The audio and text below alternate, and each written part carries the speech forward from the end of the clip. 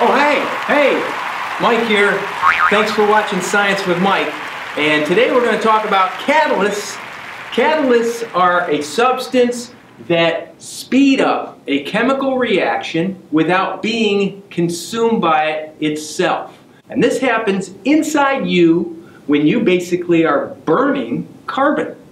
You're taking carbon chains and you're converting them to CO2 and water, and you're doing it in baby steps, and you're doing it with things called enzymes, which are catalysts. There is, however, the odd case where people spontaneously combust into flames, and that's called spontaneous human combustion, which, by the way, has never, ever happened!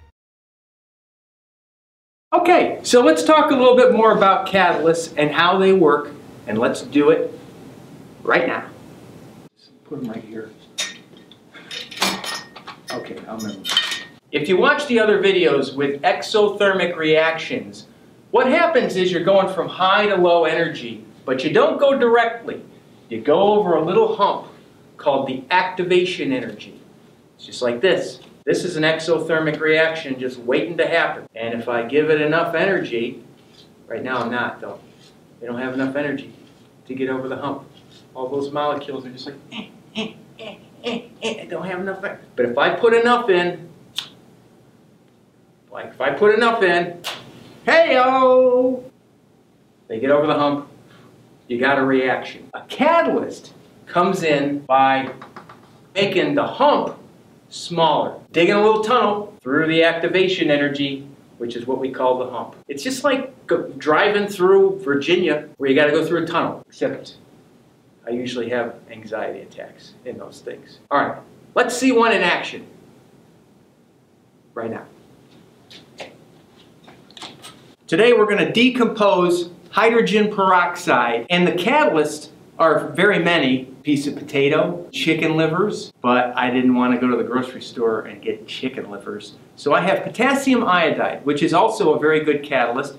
It breaks this down from H2O2 to water and oxygen, and it makes a lot of gas in the form of bubbles. So what I've done is I've taken the potassium iodide, made a solution of it, because this has a potential to possibly go over the height of this graduated cylinder, which doesn't have lines on it, but I'm a professional, I don't need to measure stuff. Okay? We're going to take about 100 milliliters of this hydrogen peroxide, which is, by the way, 30% hydrogen peroxide. Now to capture the oxygen, I'm going to put in some liquid soap. That'll actually help capture the bubbles that are produced. I'll add some food coloring. So, what color are you guys? Anything? Green? I don't have any green. I just got blue.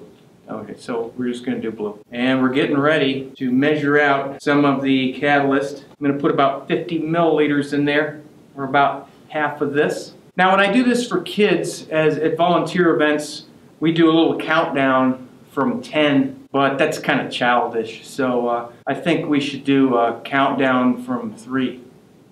So here we go. Ready? 3, 2, 1.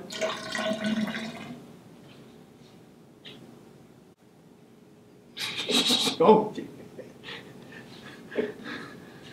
don't go on the floor. Okay. Yeah. Oh, that's steam. And now I gotta clean that up. If you can touch this, it's really hot. It's really hot. Ow. Okay? So that's the power of a catalyst. Thanks for watching. See you next time.